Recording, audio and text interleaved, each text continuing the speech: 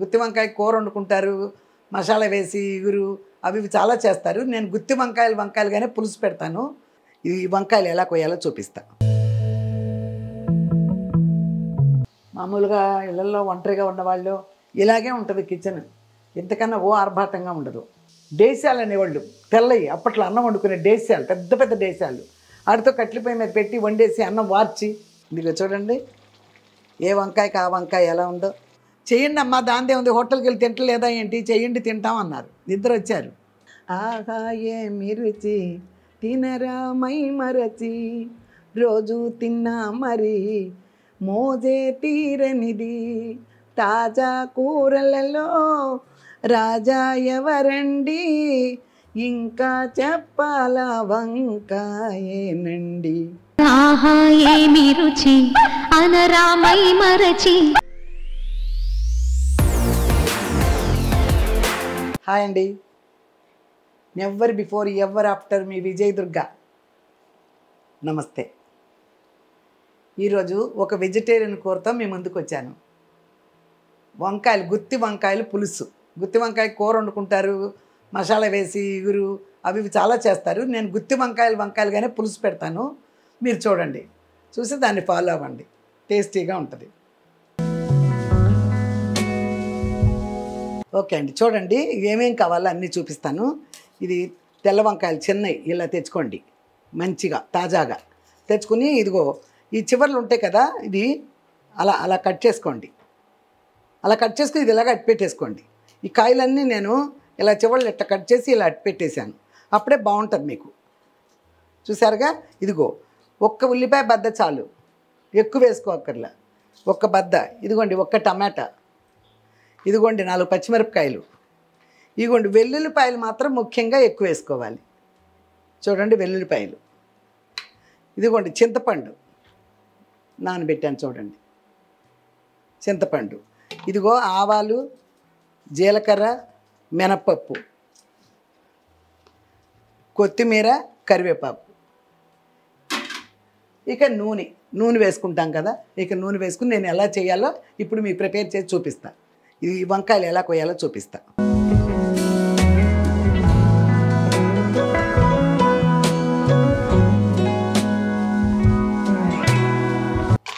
నాలుగు పక్కల అలా కోసి తర్వాత నుంచి మధ్యలో ఒక్కొక్క గేట్ పెడితే చాలు. ఇదిగో చూసారా, ఇదిగో చూసారా, మధ్యలో ఇలా గేట్ చాలు.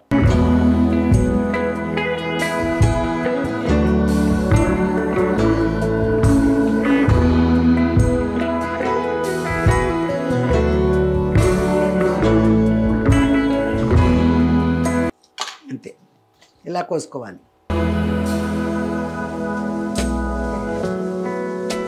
ఇదిగోండి ఇలా బారుగా కోసుకోండి టమాటాలను, ఇట్లా కోసుకోండి. ఇదిగో చూడండి, ఇప్పుడు నేను కోసాను కదా, ఇదిగో ఈ టమాటా ఇది ఎప్పుడు కొయ్యకండి. మటన్ ఉడికినా కూడా ఈ గడ్డ ఉడకదు, ఈ టమాటా ఉడకదు. ఇది మొదలు ఇట్లా తీసేయాల్సిందే. ఇది తీసేయండి. తీసేసి మళ్ళీ ఇట్లా మన మటన్లో టమాటా వేసి ఉడికినా కూడా మటన్ ఉడకదు కానండి, ఇది ఉడకదు. అందుకని ఎప్పుడు తీసేసుకోండి. ఇగో పచ్చిమిరపకాయలు బారుగా కోసుకోండి ఇలా.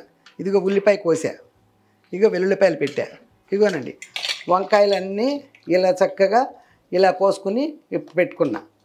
ఇప్పుడు మీకు చూపిస్తా. స్టవ్ వెలిగిద్దాం. ఇది రైస్ కూడా పెట్టాను, ఇది కూడా వేస్తుంది.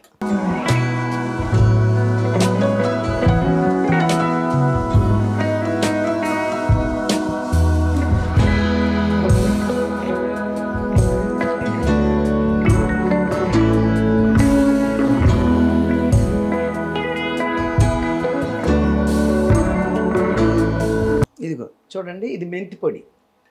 నేను ఆల్రెడీ విజయ్ వాళ్ళ ఇంట్లో వంట చేశాను, ఒకసారి చెప్పాను కూడా. ఈ మెంతి పొడి ప్రతి కూరలోనూ వేసుకోవచ్చండి. ఒక వేపుడ, పప్పు, చికెన్, మటన్, ఫిష్ ఏం లేదు, అన్నిట్లో కూడా నూనెలో ఇది వేసుకుంటే సువాసన, టేస్ట్, ఆరోగ్యానికి ఆరోగ్యం. ఇదిగో మెంతి పొడి వేసాను ముందు. ఇదిగోండి పసుపు,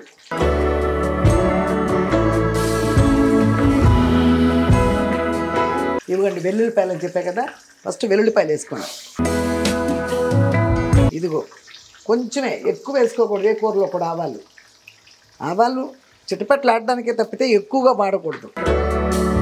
ఇదిగోనండి మినపప్పు కూడా కొంచెం, ఇది కూడా మంచి సువాసన వస్తుంది కాబట్టి శనగపప్పు అంతా వేయండి నేను తిరగమాతల్లో కూడా.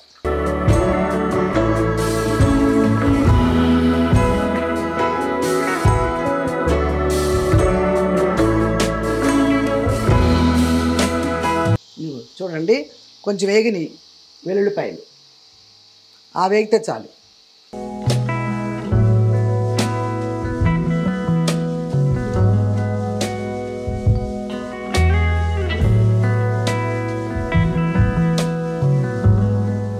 మామూలుగా ఇళ్ళల్లో ఒంటరిగా ఉన్నవాళ్ళు ఇలాగే ఉంటుంది కిచెన్, ఇంతకన్నా ఆర్భాటంగా ఉండదు.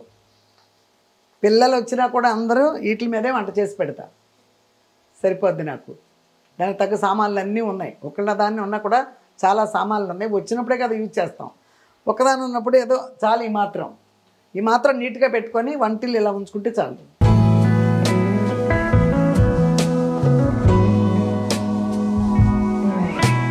ఇదిగోండి ఆ రోజు కూడా చెప్పాను, జీలకర్ర వేసేస్తారు అందరూ. ఇలా జీలకర్ర వేయటమే కాదు, ఇలా తీసుకున్నాను కదా అట్ట వేసుకోండి.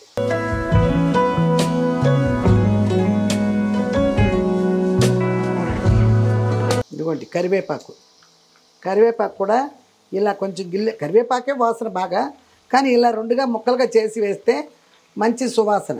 ఇంకా కరివేపాకే వాసన, ఇలాంటివన్నీ కొంచెం మనం సొంతంగా చేసుకుంటే ఇంకా వాసనగా ఉంటుంది. ఇదిగోండి ఇప్పుడు ఉల్లిపాయ కూడా వేగింది చూడండి, ఉల్లిపాయ కూడా దోరగా వచ్చింది చూడండి, ఉల్లిపాయ కూడా వేగింది. ఇప్పుడు ఇదిగోండి టమాటాలు,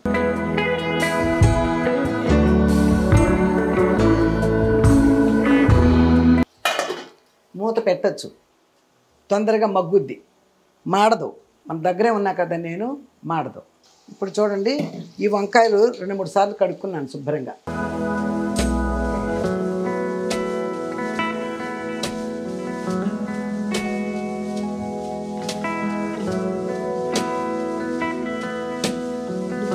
ఇక వంకాయలు వేసాను కాబట్టి కాసేపు ఐలో పెడతాను, కొంచెం మగటం వచ్చినాక సిమ్లో పెడతా.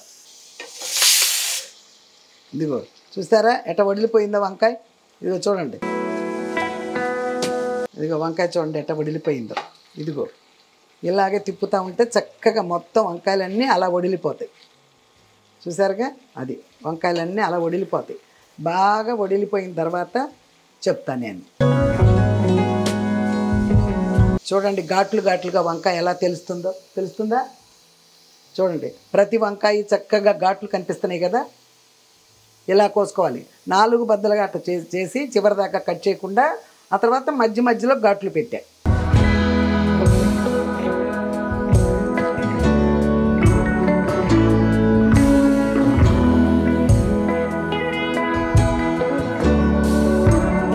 ఇలాంటి వాటికి వంకాయలన్నీ ఉడకాలి కదా, అందుకని నూనె ఎక్కువ పడుతుంది.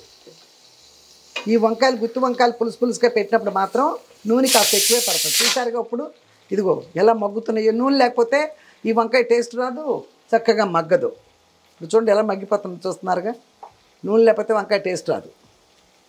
అసలు నూనె వంకాయనే చేసుకునే వాళ్ళు ఉంటారు, చేస్తారు నూనె వంకాయని. గుత్తి వంకాయ చాలా బాగా మసాలాలు పెట్టి చేస్తారు. వంకాయ అంటేనే నూనె లేకుండా కుదరదు.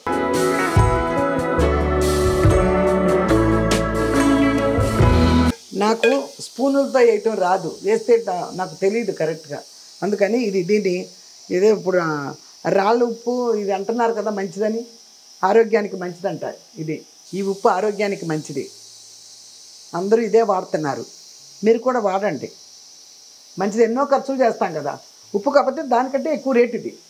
కానీ ఎంత ఉప్పు ఎక్కువగా కొంచెం వాడే ఉప్పే కదా, అందుకని వాడకం తక్కువ, కానీ మంచి రేటుది కొనుక్కోండి ఉప్పు మాత్రం. ఇదిగో చూడండి నాకు ఇలాగే తెలుస్తుంది. కత్తిమ స్పూన్లతో వేస్తే మళ్ళీ తెలియదు, ఏమనుకోకండి చేతి వేస్తున్నానని.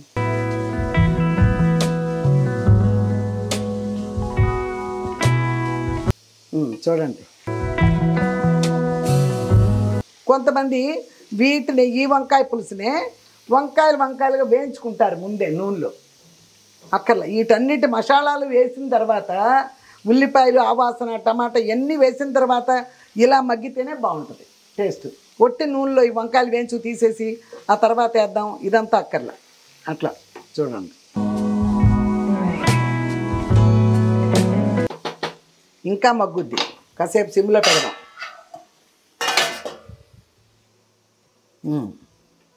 కాసేపు సిమ్లో పెడదాం.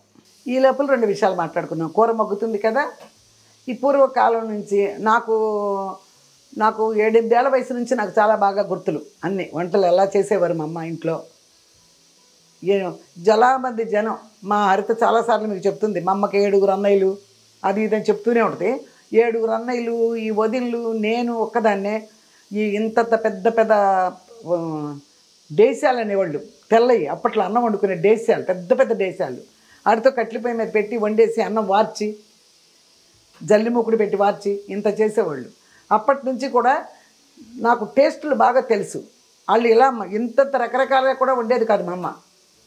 ఆ వంకాయలు ఒకవేళ వండాల్సి వస్తే కూడా ఇలా పులుసు ఇలాగే కోసేసి ఉప్పు కారం ఉల్లిపాయలు పచ్చిమిరపకాయలు అన్నీ వేసేసి చేయి కడుక్కుని ఇలా పొయ్యి మీద పెట్టేసి దాని మీద ఇంకో దాకా బోర్లు ఇచ్చి ఇంకో చట్టి కాసేపు ఆగిన తర్వాత ఆ మూత తీస్తే ఇంత చెవట వచ్చేది అందులో వచ్చి అలా పోసి పులుసు ఉప్పు కారం అన్నీ వేసి ఇలా ఇలా గరిటె పెట్టడం అనేది మా అమ్మకు తెలియదు కూరలో, నేను చూడలేదు ఎప్పుడు. ఇలా ఇలా ఇలా అనేసి చింతపండు పులుసు తీసి సూపర్గా పోసేది. ఇందులో పోసిన దగ్గర నుంచి ఇంటే ఏ చేపలు అవని మాంసం అవని కాయగూర అవని ఇలా తిప్పుద్ది, గరిటె పెట్టదు. అలా చేసి గుమ్మగుమ్మలు ఆడిపోయేది. అలాగే దొడ్లో ఉండే కదా కొత్తిమీర చిన్న చిన్నవి అలా లాక్కొచ్చి అలా కడిగేసి ఊరికే ఆ కాడవ తీసేయటం ఏం లేదు, ఇక ఏళ్ళు తీసేయటం ఏం లేదు, శుభ్రంగా కడిగేసేసి ఇలా వేసేసేది. ఎంత బాగుండేయో. పక్క సందులకు వాసనలు వచ్చాయి. ఏం వండుతున్నారు ఇంట్లో పెద్దమ్మ, ఏం వండుతున్నావు మాకు పెట్టు అని అంత బాగా వాసనలు వచ్చాయి. అందుకని అవన్నీ నాకు గుర్తున్నాయి. అవన్నీ నేను మీకు క్లియర్గా చేసి చూపిస్తాను. ఒక్కొక్క ఎపిసోడ్కి ఒక్కొక్క బ్లాగ్ చేసినప్పుడల్లా కొంచెం కొంచెం ఒక్కొక్కటి చెప్పి చాలా వంటలు చేస్తాను. ఓకేనా? చూద్దాం.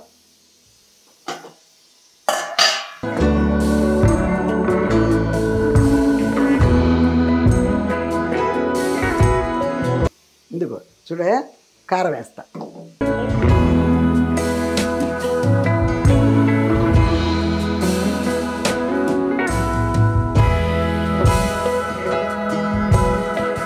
చూసారా, ఇవి అన్నీ మగ్గిపోయినాయి, ఇంచుమించు వడిలిపోయినాయి. చూడండి, బాగా వడిలిపోయింది.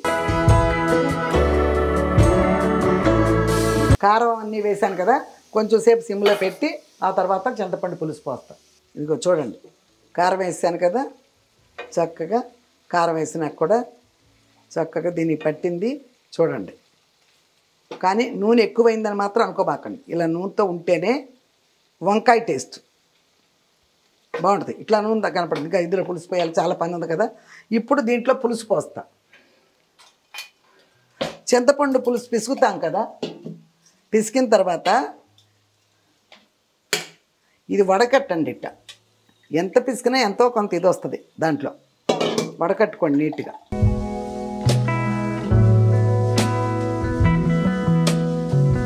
చూసారుగా, ఇప్పుడు ఇలా చక్కగా వడకట్టా. ఇదిగో చూడండి, పులుసు అంతా పోసా సూపర్గా.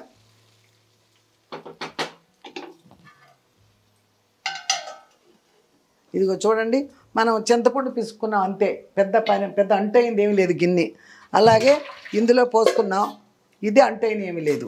ఇలా ఎప్పటికప్పుడు ఏమీ లేదు, ఎప్పటికప్పుడు ఇలా కడిగి బోర్లించేసుకున్నాం అనుకోండి. ఎప్పటికప్పుడు ఇలా కడిగి బోర్లించుకున్నాం అనుకోండి, పెద్ద రేపు పొద్దునకి పని అమ్మాయికి ఎక్కువ అంట్లు పడవు. ఇది పెద్ద కష్టమైన పని కాదు. మనకు వంట చేసేటప్పుడే మన ఇల్లు సూపర్గా నీట్గా చూసుకోవచ్చు. వంట చేసినట్టే ఉండదు. నేను ఎప్పటికప్పుడు సామాన్లు సర్దేసుకుని పెట్టేస్తా.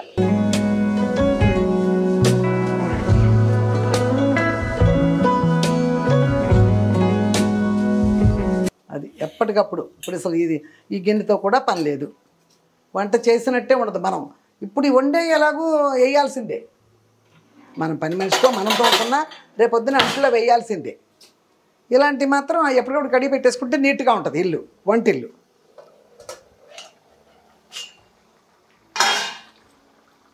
ఇదిగో చూడండి, ఎలా ఉడుకుతుందో. ఇప్పుడు ఉడికింది కదా, ఇందాక మీకు ఒకటి చూపించలా నేను. ఇదిగో బెల్లం, కొంచెం బెల్లం ఇలా కొట్టి పెట్టుకుంటాను నేను ఒక బారిలో. ఇలాంటి బెల్లం కాస్త ఇట్లాంటి పులుసుల్లో వేస్తూ ఉంటా.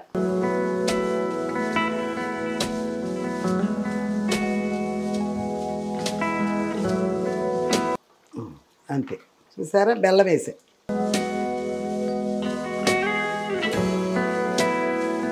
ఓకే, మళ్ళీ కాసేపు ఉడకనిద్దాం. ఇదిగో కొత్తిమీర శుభ్రంగా కడిగి పెట్టుకున్నానండి.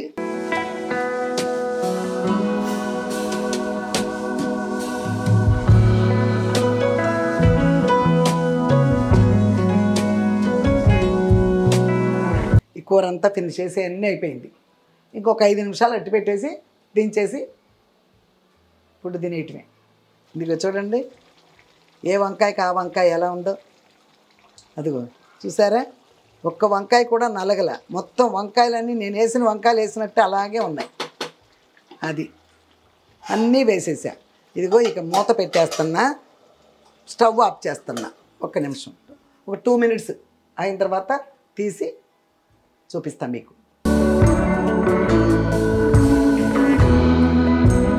చూడండి, చక్కగా ఉడికిపోయింది. ఇప్పుడు చూడండి, ఇదిగో ఏ వంకాయకి ఆ వంకాయ. ఇలా చూడండి,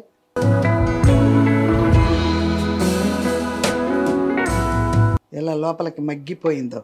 ఇదిగో ఇదా ఏ వంకాయకి ఆ వంకాయ క్లియర్గా ఉంది. ఇదిగో ఓకేనా.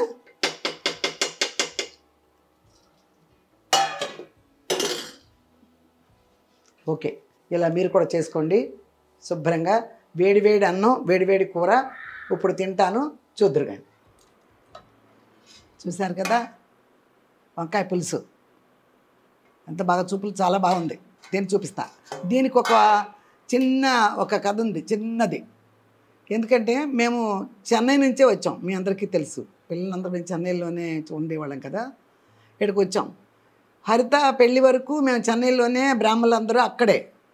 రవళి పెళ్ళి ఇక్కడ చేసిన తర్వాత బ్రాహ్మణులు చెన్నై నుంచి వచ్చేవారు. లగ్నపత్రిక రాయాలన్నా, ఎంగేజ్మెంట్ చేయాలన్నా, పెళ్ళి అన్నీ వాళ్ళే వచ్చారు ఇక్కడికి. వాళ్ళ పేర్లు అశ్విని శాస్త్రి గారు, రోహిణి శాస్త్రి గారు, ఇద్దరు. మన చిరంజీవి గారి ఇంట్లో కానించి దాసనారాయణ ఇక్కడ ఎవ్వరు చాలామంది, మరి మెడ్రాస్లో కాపురం ఉండొచ్చిన వాళ్ళు చాలామంది వాళ్ళని పిలుస్తారు. అశ్విని శాస్త్రి, రోహిణి శాస్త్రి అంటే పేరు, బాగా పేరు వాళ్ళకి. వాళ్ళు రవళికి లగ్నపత్రిక రాయడానికి వచ్చారు. నిశ్చితార్థం చేసేటప్పుడు ఏదో హోటల్లో చేసాం, హోటల్లోనే భోంచేసి వెళ్ళిపోయారు. లగ్నపత్రిక ఇంట్లో పెట్టుకున్నాం. వాళ్ళు వచ్చారు. లగ్నపత్రిక 11 అయిపోయింది, 11:30కి పని అయిపోయింది. అప్పుడు ఈ ఫ్లైట్ వాళ్ళకి ఈవినింగ్. ఈ లోపలికి ఏం వెళ్తామమ్మా అంటే, నేను వంట చేస్తానండి, నేను బాగానే చేస్తాను, చేయమంటారా అన్న. చేయండి అమ్మా, దాందే ఉంది, హోటల్కి వెళ్ళి తింటలేదా ఏంటి, చేయండి తింటాం అన్నారు. ఇద్దరు వచ్చారు. సరే నేను చేశాను. ఏదో ఇంకా 2-3 రకాల కూరలు వండాను. ఈ వంకాయ పులుసు కూడా పెట్టాను. ఇలాగే తిన్నారు. ఒక గాజు పళ్ళాలు ఎప్పుడు వాడని ప్లేట్లు తీసుకొచ్చి అందులో అరిటాకులు వేసి వాళ్ళకి భోజనం పెట్టాను.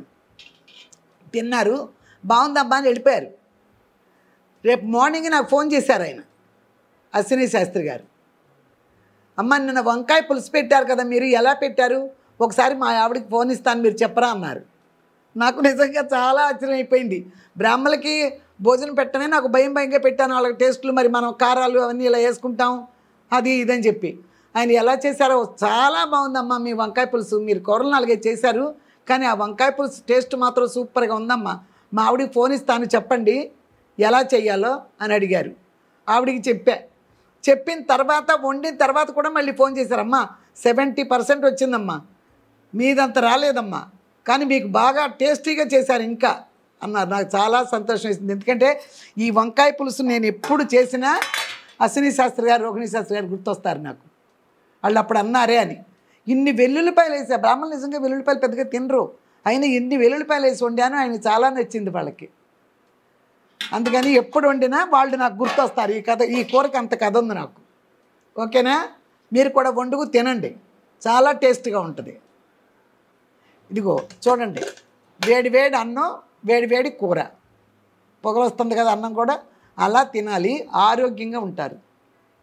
హెల్త్కి ఏది రాదు, గ్యాస్ట్రిక్ ట్రబుల్ ఏమీ రావు. పొద్దున వండుకొని రాత్రి తిని అలా చేయకండి. పెట్టుకుందాం. మర్చిపోయానండి, ఫస్ట్ కూర వేసుకోవాలి.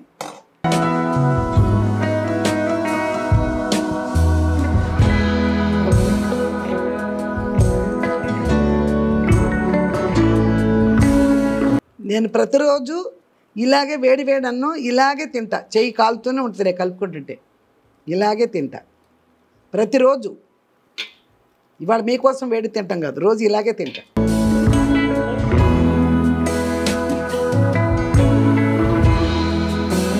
ఆహా, బోల్డ్ బాగుంది. ఎలా ఉందంటే ఇప్పుడు నేను తినేసి వదిలేసాను అనుకో, మన ఛానల్ వాళ్ళేనే వేసేస్తారు ఓ సాంగు. ఆహా ఏమి రుచి తినరా మై మరచి, రోజు తిన్నా మరి మోజే తీరనిది, తాజా కూరలలో రాజా ఎవరండి, ఇంకా చెప్పాల వంకాయేనండి. ఆహా ఏమి రుచి అనరా మై మరచి, ఆహా ఏమి రుచి తినరా మై మరచి, రోజు తిన్నా మరి మోజే తీరనిది. ఇలా పాడుకోండి మీరు కూడా వంకాయ కూర తిని. ఇది ఎస్వి కృష్ణారెడ్డి గారి సినిమాలో వచ్చింది, మీ అందరికీ తెలిసి ఈ పాట చాలా బాగుంటుంది. ఓకేనా? తింటా.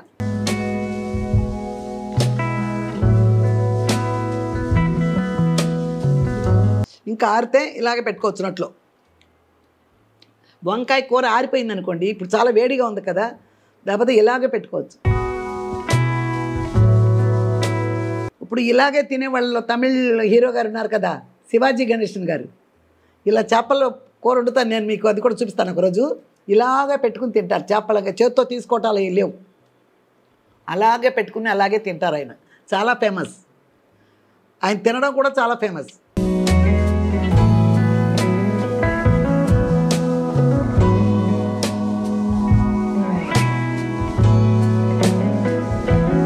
వంట చూశారు కదా, నేను కూడా తిన్నాను, ఓ చిన్న పాట కూడా పాడాను, మీరు విన్నారు. కాబట్టి ఇక నుంచి never before ever after Vijay Durga YouTube channel, దీన్ని సబ్స్క్రైబ్ చేసుకోండి. మీ అందరూ మీ ఫ్రెండ్స్ చెప్పండి, మీ చుట్టాలు చెప్పండి, మీ అమ్మ నాన్న వాళ్ళకు కూడా తెలియపోతే మీరు సబ్స్క్రైబ్ చేసి పెట్టండి. వాళ్ళకి ఆటోమేటిక్గా వచ్చేస్తంట, నన్ను రోజు చూస్తారు వాళ్ళు.